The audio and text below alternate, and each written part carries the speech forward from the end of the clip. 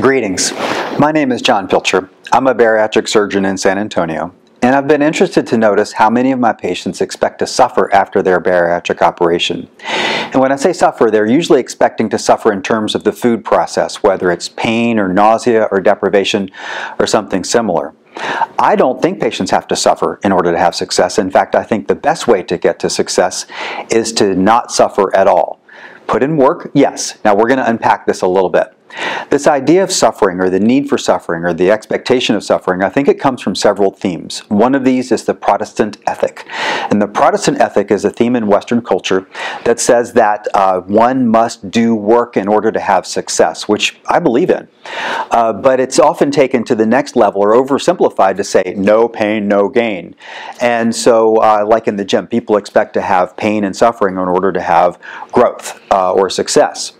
I think there's also kind of a judgment or a prejudice aspect to this expectation for suffering, and that comes from the unfortunate existence in our society of prejudice against obese people. So there's a sense that even sinks into the patients themselves, that patients feel like they have to kind of pay back in some way for the wrongs that they've done to get themselves to this point. I do not believe in that either, as I've posted extensively elsewhere.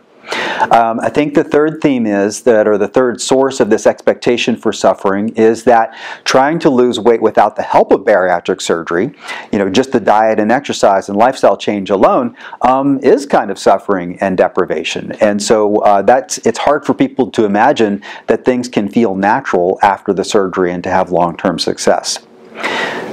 And just to be absolutely clear, I definitely think that it takes work and conscious effort to have health and weight loss success after bariatric surgery. In fact, one of the things that pisses me off is when my patients are accused of taking the easy way out after surgery.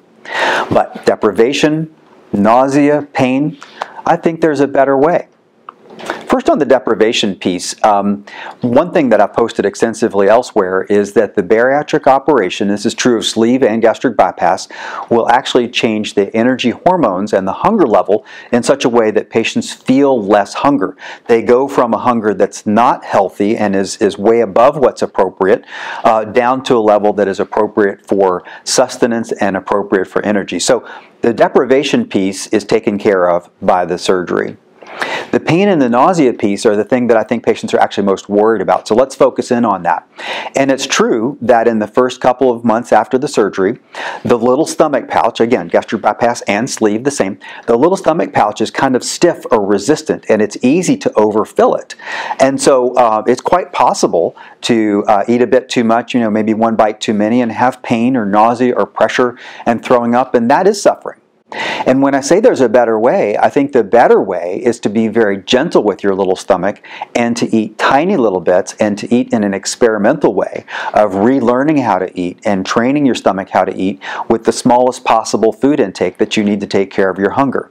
That's the way, and in fact the most successful patients who tiptoe back into eating and don't rush back into eating and pay attention to their eating, those are the patients that feel the best and have the best long-term weight control. Let me break this down into a couple of practical steps to help you actually achieve this goal of the least pain, the least nausea, and the best long-term success. I like to teach my patients immediately after surgery to treat their new little stomach like a tiny funnel. And if you use your imagination, you'll know that only thin fluids can go through this tiny funnel, and even the thin fluids may overflow that tiny little funnel. And it acts like a tiny little funnel because it's stiff and resistant, which is natural right after the operation in the first week or two. And then we're going to teach our patients that it's gradually okay to move into solid food. In our practice, that's about 8 to 10 days after surgery. And that's as the healing is happening and this tiny funnel stomach is opening up or relaxing just a little bit. But still, this is the other theme. I want you to follow the hunger level and never force food or never overdo food. And then when you do feel hungry and you do try a little bit of food, I'm going to ask you to test out very small amounts of food, silly small amounts of food like 6 beans or 1/3 of an egg or 1/4 of a cheese slice would be good places to start. Now I want you to follow the guidelines of your surgical team. Many surgical teams have protein requirements and they'll have ways for you to meet those requirements, I think, without stressing or damaging your little stomach pouch. But for me, it's going to be about gentle kind of tiptoe into eating.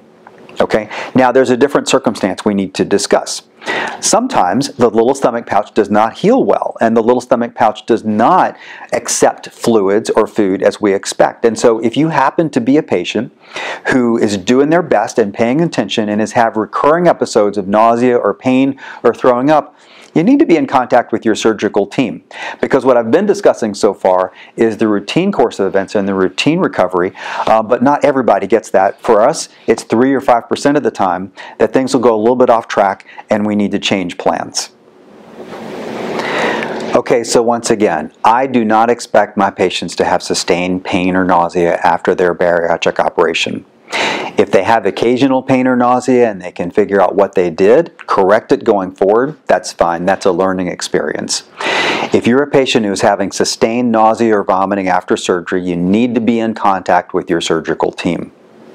But the good news is that most patients, if they take care of their little stomach pouch and keep it healthy and happy, then it's going to take care of you. With the help of your healthy, happy little stomach pouch, by being gentle and being conscious, you can be in control of food instead of food being in control of you. I hope this is useful information for your journey.